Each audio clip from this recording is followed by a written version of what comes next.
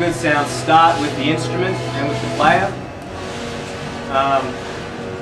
Please spend money on your acoustic guitar. Okay? Change the strings.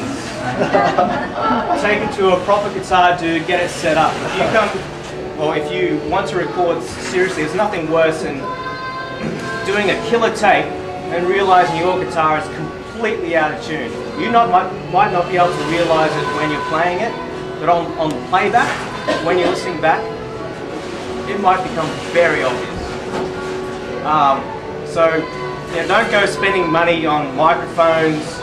You know, you can, for demos, you can buy a great condenser mic for like $500 these days. A great little channel strip also for about $500. A great sound card for maybe about $1,000. So, but if you have the world's most out of tune guitar, it's always going to sound out of tune. Okay? So I would say spend money on your instruments, and then you'll get a good sound.